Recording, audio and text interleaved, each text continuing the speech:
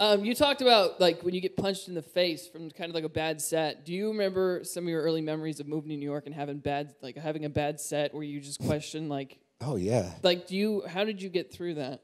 I don't know. Are you a comic? Yeah, I just moved to New York like a month ago. From where? Indiana.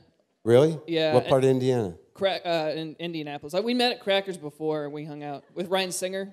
Sure, I know. I'm gonna name drop, and I just like yesterday was like one of the worst days I've had since I moved here. Like Really? Bad set after bad set. It was Really? miserable. Yeah. Have you had a good set here yet? Here? Yeah. Yeah. I mean, it's okay. Right. It's been okay, but last night was just miserable. Really? Yeah, like a heckler. It was just bad. How many people in the room? Like 100 people. That's a lot to bomb in front of. It was like a music open mic. Yeah, it was not fun. Oh, you're opening for a band? No. It was a music open mic, and they let me go up and do some time in between. Oh, music. what do you expect? Well, it's better than going up in front of comics that don't know me, that are just like, fuck this guy. Maybe it is, maybe it isn't. But Yeah. like, how many of those people were just friends of idiots who were performing? I don't know. Well, I just didn't have a good side. I didn't know. You clearly have to learn how to rationalize better.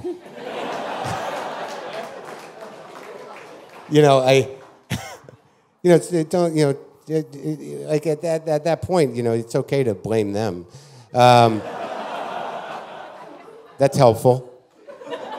Like I found that, fuck that crowd is always a good mantra to have. And also, who the hell knows? The thing is that the fact that you're sitting here like obsessing about it and making yourself crazy, you can, I don't know how long it's going to take you to learn the emotional dynamic, but the more you beat yourself up, the better that good set's going to feel. And that's why you do comedy. Right?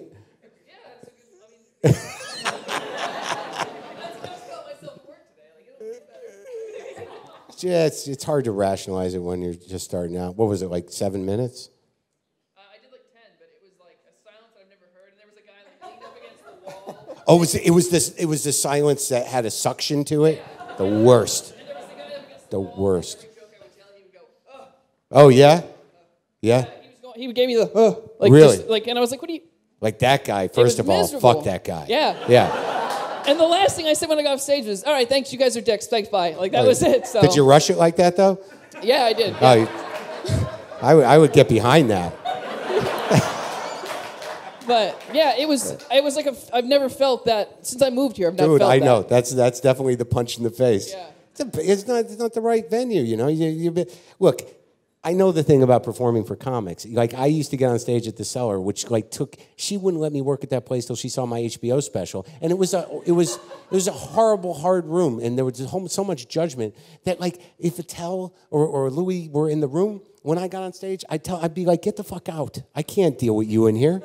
I don't need you to judge me. I just got to figure out how to perform for these morons that don't know me.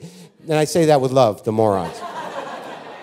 But you know what I mean? It's like it's hard where you're at, and you weren't performing in essentially a comedy environment. You were part of a show where you don't know what they were expecting. So try to give yourself a break or don't. Whatever the hell your habit's going to be. But that next good set's going to feel great. Clearly, you're not going to quit. You're just all worked up.